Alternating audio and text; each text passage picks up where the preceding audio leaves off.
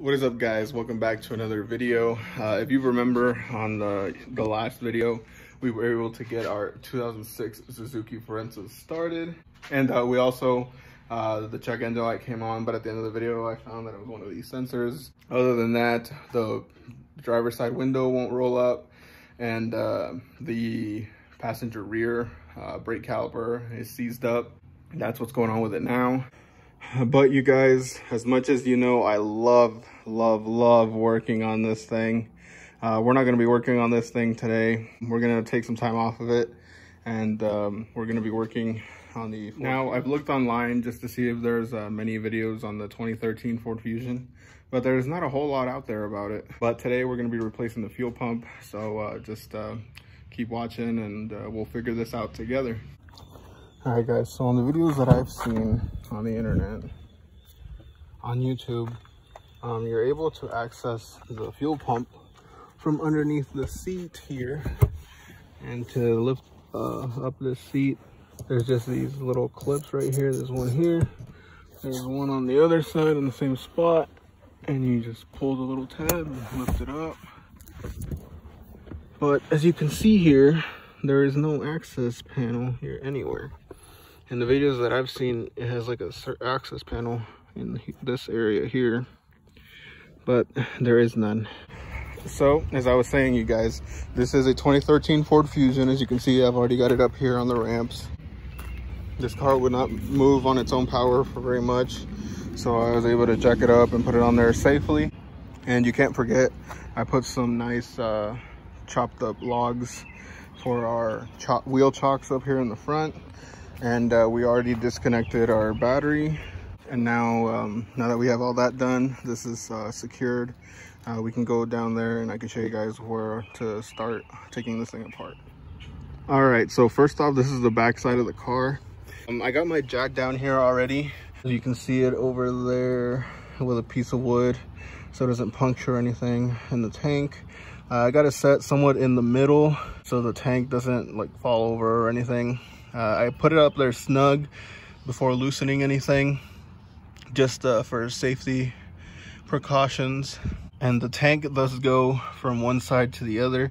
It does have the bigger, beefier part of it on this side, but it does have a slimmer portion of it right here. I don't know if you can see that. I put this down there just to help once I bring it down.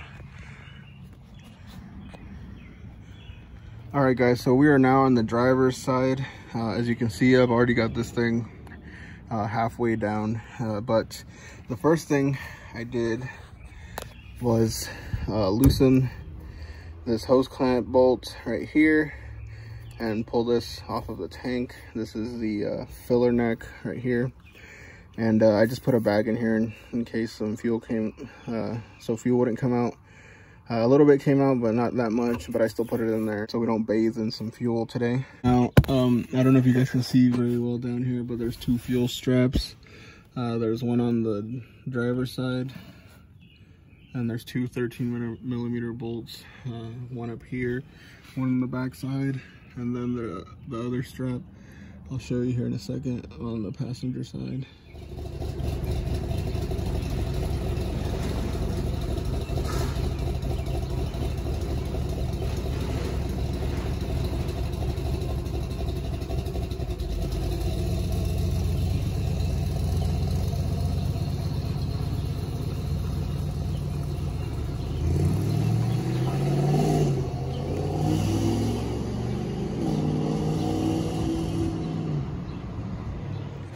All right, so we are now on the passenger side, right in front of the wheel, the rear wheel. And you can see that our strap is right here. There's a bolt right there. Like I said, they're 13mm. And you follow that to the end over there on the back side of that is another 13mm bolt. So far, that's what's holding this up.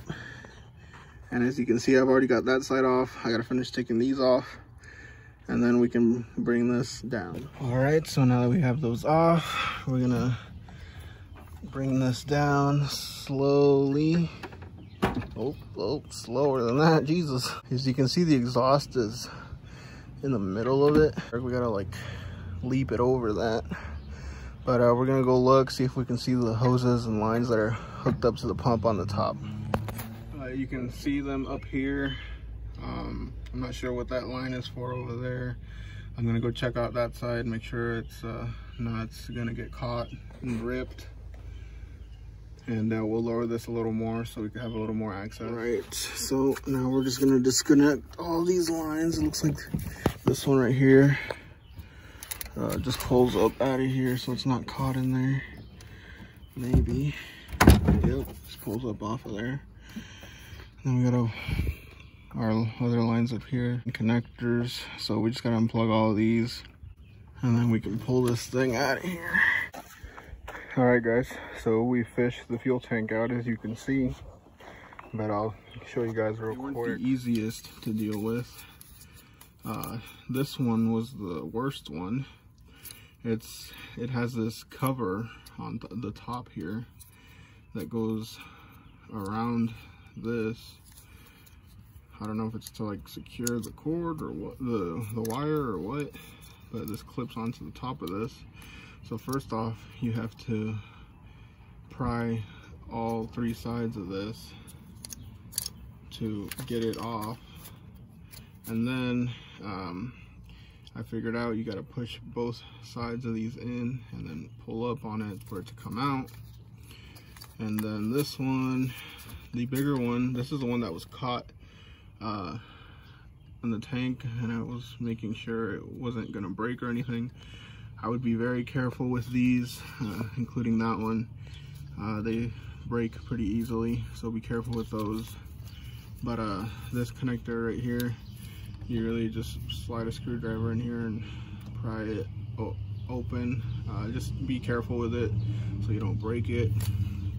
And this one is the same as that one. You just stick a screwdriver here and pry it open. This one I was having a very hard time with.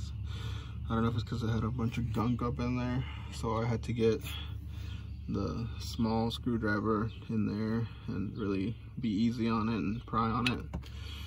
But I was able to get those off. Just be very careful, you guys.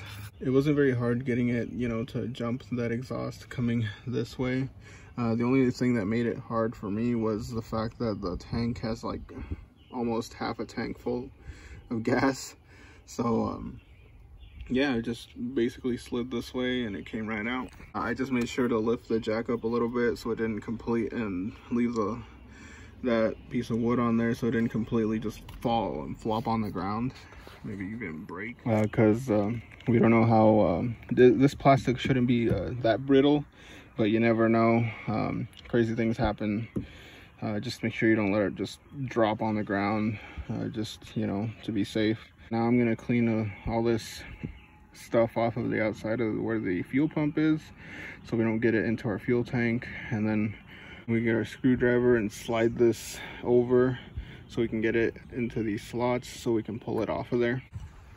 As you can see, I got the fuel pump out. Basically, it's held down by this.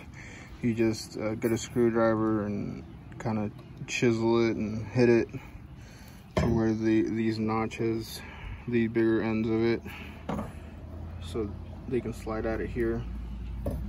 I don't know if I did a very good thing of explaining that, but I used the vacuum here to get most of the dirt that was really like all crumbled up and going everywhere. I used it to vacuum it up, and then once you get this off of there, this pretty much just pops out. But yeah, just be careful not to get any of that, like I said, the crumbled up dirt in there, and you don't want that in your gas. This is your fuel pump right here. I'm just letting the excess gas that's in here drain out. All right guys, I already went in and washed my hands as best as I could. Here is our new pump. Here is our old one. There, same thing. I did take the fuel level thing off of the old one because this clip right here, the black one, the one that came with this new one, didn't seem to hold as well as the one there did. So I swapped them out. This right here, whenever I would like slightly move the fuel lever thing, it would like slip off of there. So then I put this one on there and I don't have that problem. It just stays in place. So just like a peace of mind kind of thing. So then I don't have to worry about later on like, hey, my fuel gauge doesn't work. Well, I have a feeling this would have probably came off. Now we can insert that one back in here very carefully, not to get anything in there. Probably should have went ahead and got this O-ring. I didn't think about it. I thought maybe the pump would come with it, but it looks pretty good. I mean, I don't see any cracks or anything in it, so we should be okay. You can see why we were having problems with this thing. There's these clips on here. You just, you know, pull on them and they unclip off of there. Then you can pull this pump up. But you can see that filter in there. Look how dirty that thing is. It's completely black. The one on the new one's nice and clean. This one's got a bunch of buildup in it, as you can see. The car does have 226,000 miles on it, so it's not surprising. But there you have it. That thing was clogged up. Gross. Gross. All right, so we got our fuel tank back up there situated. Got the filler neck hooked back up, all the lines hooked back up. Everything tightened up. So now what we gotta do is hook the battery back up. All right, guys, moment of truth here. Get this baby going. 6247.